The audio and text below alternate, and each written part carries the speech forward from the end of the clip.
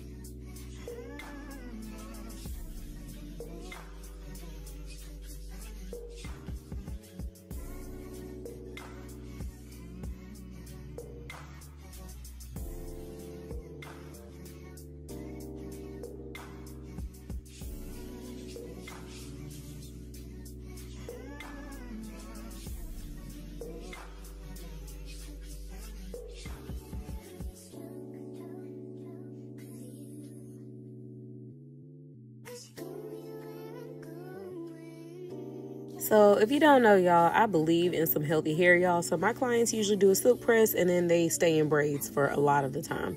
She does a really good job of doing like protective styles and things of that nature. So I was like, girl, it's time for a trim. But as you can see, I'm not scissor happy. I'm not taking off a ton of hair. I'm just taking off just enough on the ends. If you look closely on the right, you can see that color kind of, it's a little bit of a demarcation, but that's from her adding that extra color in her hair, and that's the reason why I toned it, because it was more noticeable to me prior to me toning it. So yeah. So then, y'all, I threw a little curls in my girl's head. She's in and out of consciousness this entire time. Y'all can see that head. She would wake up, then she go to sleep. She wake up, she go to sleep. And my girl is tired, y'all. She works hard saving lives. She's a whole nurse. So y'all know. You understand. So I curled my girl up, y'all. And as y'all can see, her hair is looking phenomenal. If you want to know what products I use, it's simple. I just use Mizani. I really like their thermal products. So I use their milk, and I use the two thermal pressing cream and serum. And then at the end, I always come in with their shine spray. To me, y'all, that's my go-to, because anytime I'm pressing out someone's hair, it works on every hair texture. And as y'all can see, it doesn't weigh down the hair. But if y'all look at that color. Look at that color, y'all. Look at that color. It looks so good. Yes, y'all. I'm so proud of myself. But anyways, that's pretty much it. If you made it to this point of the video, thank you so much. Please do me a favor and thumbs up this video and help your girl out. I would greatly appreciate it. But let me know what y'all want to see next. I'm going to be doing a couple of nail videos, and hope you have a great day. Bye.